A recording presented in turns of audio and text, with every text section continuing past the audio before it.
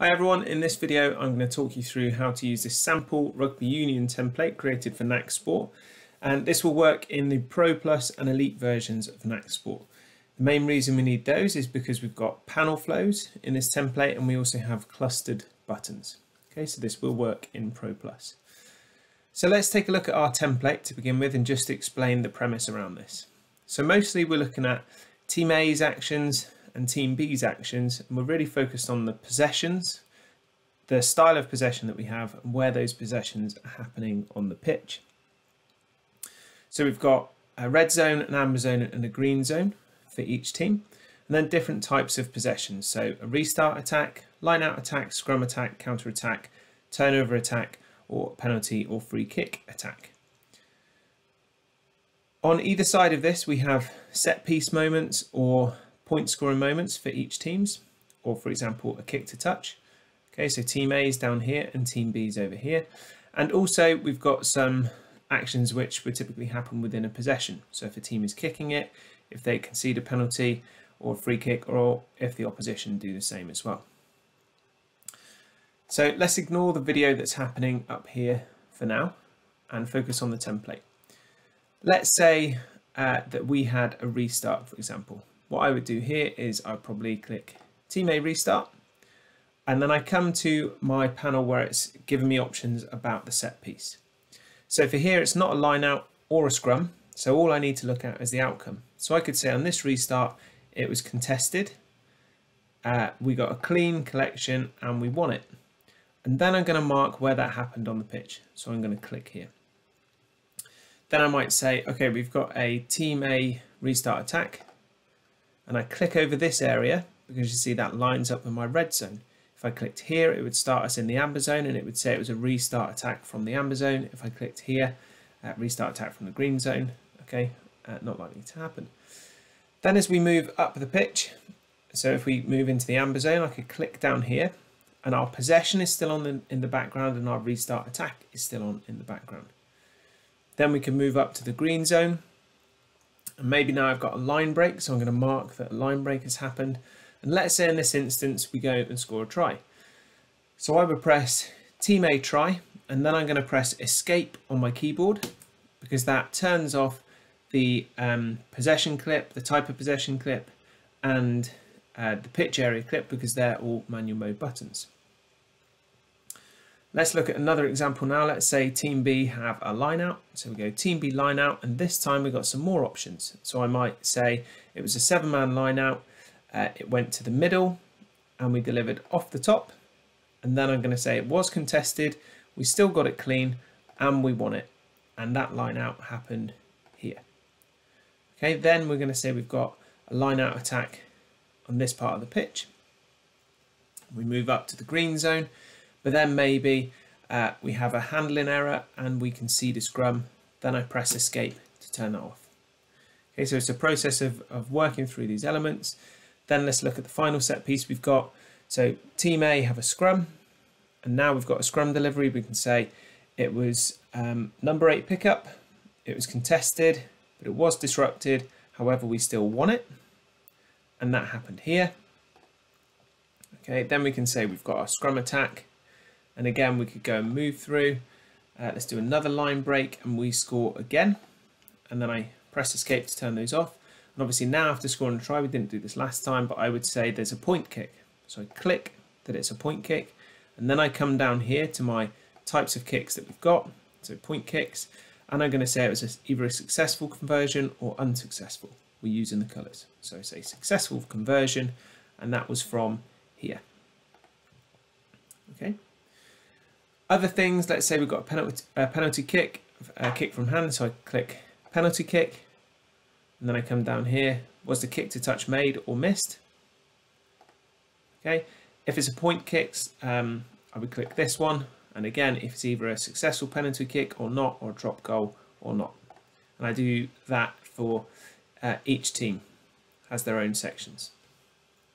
What we've got down here now, let's say we do another one, so we've got a turnover attack from here. We're in the red zone. We go to the yellow zone. If we then kick it, I press this one over the zone that we're in. So I'm going to say Team A kick, and it will give me information that that happened in the yellow zone. And then I can say that it was a kick in play, so it was a kick to compete, and we class that as successful, and we say where that kick happened.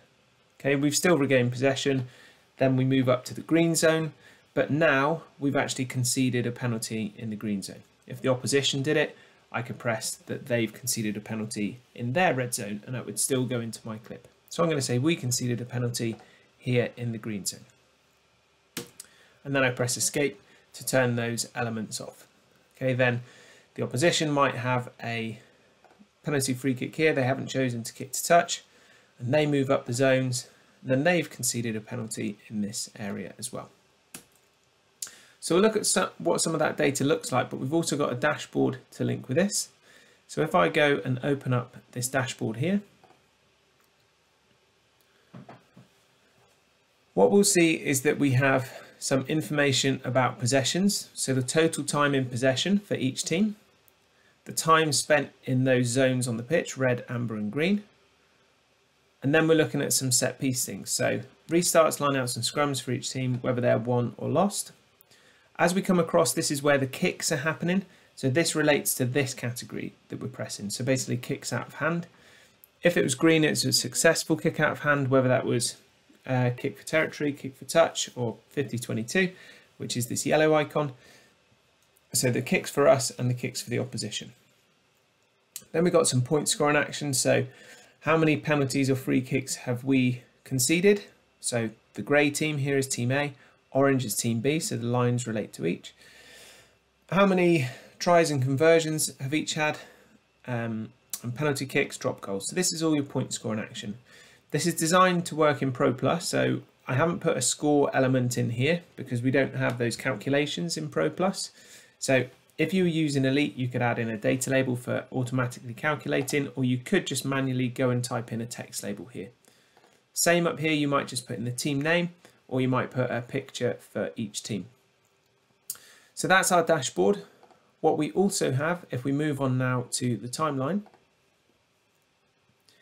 is you'll see that we've got our different rows. So it's organized to have all team A's actions first, then all team B's actions. Then we're looking at the time spent in each zone for each team. But what we can do here is obviously go and look at the clips, but now we could use that graphic descriptor tool to see some more information. So if I wanted to see where all our restarts happened, I could press this and we see those icons here. So red is unsuccessful, green is successful. And again, if I click on any of these moments, it will show me that part in the video. So that applies to our set piece. It also applies to our kicking actions. For example, I press team A kick here. The same for our point kicks that we have there and our penalty kicks. So if you really want to look at kicking actions, you can get a lot of information from this. The final tool that shows you where all of the data comes in, because remember that template had a lot of clusters and information that you might not have seen happening, is our matrix. So if we look at a full matrix for this game, you'll see that we've got our rows down the left hand side, but then we've got some more information up along the top. So if we score a try, I can see at what type of possession that's come from. So here we had a try from a restart attack, a scrum attack, and a counter attack. I can also look at where our possessions started, so the origins of these possessions, okay, for team A and team B. I can then also look at where we're having a discipline issue on the pitch. We can look at actions that happen in the possessions, like our line breaks and things that have gone wrong. We can look at set piece actions and more information about those kicks as well. So everything's organized and you're getting a lot more information that's obviously evident here in your matrix, but it all comes from following that flow in the template. So let's just jump back to the registering environment. And one other thing to note here as you're going through, because if this is information you want to use, you might apply it. You don't have to do this, but at the top we've got two descriptors of first half and second half. So this is where we'd use that tool of right click and then deactivate an auto add descriptor, right click and activate auto add descriptor. So you'd start with first half on, do all your first half analysis, go to the second half, turn that off, turn on the second half one and work away. So we've got everything clustered up here. One of the key things to do is press escape. when a possession finishes or the ball goes out of play, because that will turn off all those clips. I would start with the set piece and the outcome of that. Then we're going to define the type of possession we've got, where that started on the field. We move up through the field with these options here. Within the possession, we can say if we've kicked it in an area, if a penalty or free kick's been conceded by us or indeed the opposition. And then we can also give some outcomes here for those possessions as well. So hopefully this is a useful template for you to work with to get some deeper analysis of your rugby games, or maybe it's just a template you use to understand how some panel flows and some different clusters work as well. So feel free to make a copy of the template, come and edit it, look at how I've built it, look at the different vertical orders on our buttons, and maybe you'll get some ideas for your own sport or your own templates. Hope you found that useful. Thank you.